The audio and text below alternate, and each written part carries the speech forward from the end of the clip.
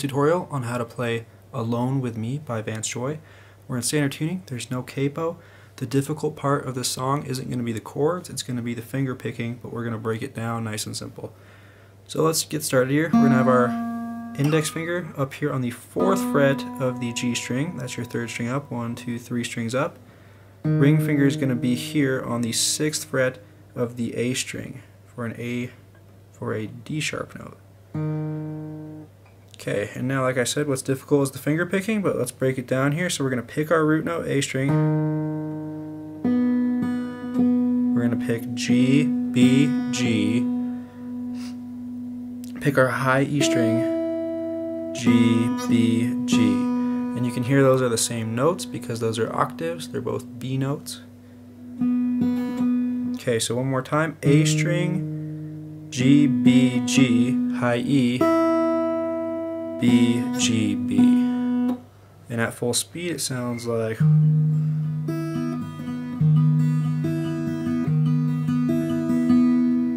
Okay, we're going to move from this position. Our ring finger is going to come off and our pinky is going to slide all the way up to the 7th fret of the A string, and now we're going to have that same picking pattern. So again, we'll go over it here. A, G, B, G, high E, B, G, B. Okay, so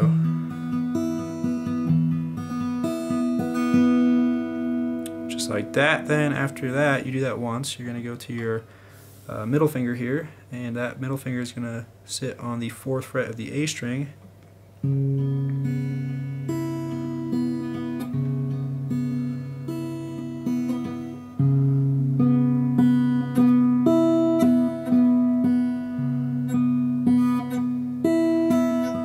And you sit on that one for 2. So the verse sounds like this. So we start out on this first position.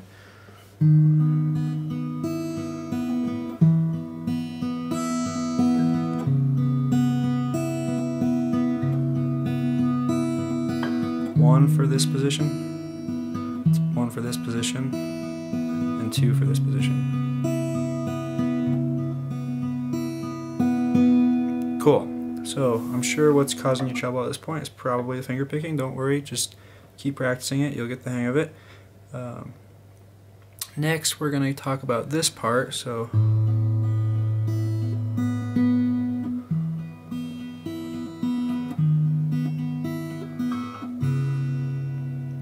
we're still having the same picking pattern, but now we're changing the chords up a little bit.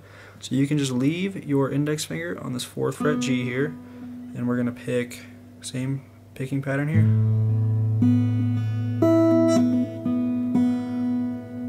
You're going to move your pinky up to the 7th fret. Ring finger to the 6th fret. And then we're going to go back to this position from the verse that we already know, and you can pick the A, G, B, and E strings. Okay, so let's walk through this nice and slow here.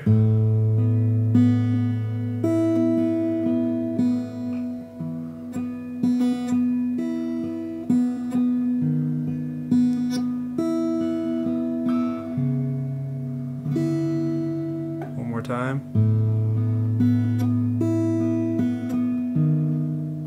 Whoops, that should be the 7th fret, sorry.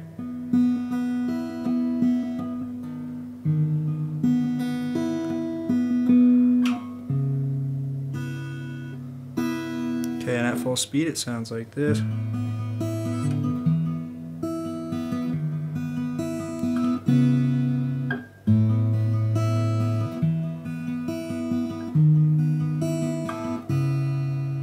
that's all there is to it. So, like I said, there's another guitar part where it's higher up here on the fret. I'm not going to go over that. I think that's plenty for you to tackle, and if you learn both of those you can play along with the entire song. I'm sure something will be coming up here on Ultimate Guitar shortly.